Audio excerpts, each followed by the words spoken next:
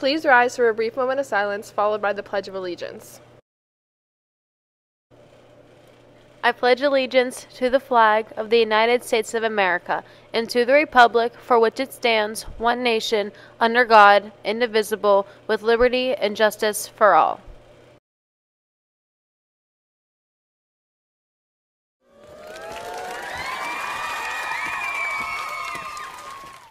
Good morning, New Brighton. Today is Tuesday, October 10th.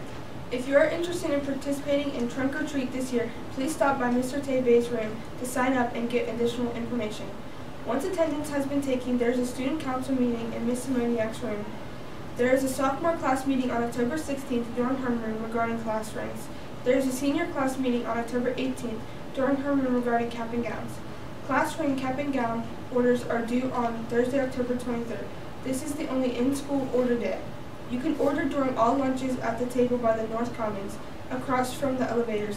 Cap and gowns cost $30.74, including tax.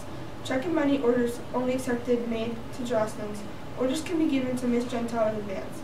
Any senior interested in possibly attending CCBC after graduation is also welcome to attend the CCBC Aim for the Future Friday field trip.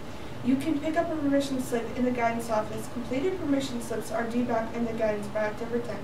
Absolutely no permission slips will be accepted after October 10th. Attention senior girls, applications for the New Brighton Civics Women's Club Outstanding Senior Girl are now available in the guidance office. Completed applications must be turned into the guidance office and are due by the end of the day on October 30th. Archery tryouts will take place on Saturday, October 21st from 3 p.m. to 7 p.m. in the High School Central Gymnasium.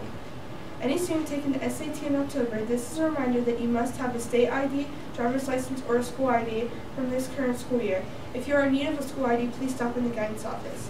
Students, if you are driving to school, please make sure you have a parking permit. These are mandatory and can be purchased for $10 in the guidance office. Parking permit applications are also available in the guidance office.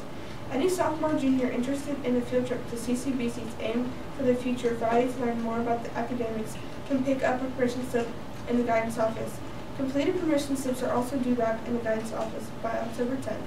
Absolutely no permission slips will be accepted after October 10th. The below list of colleges will be coming to our school to meet with you. Students in grades 9 through 12 are welcome to sign up.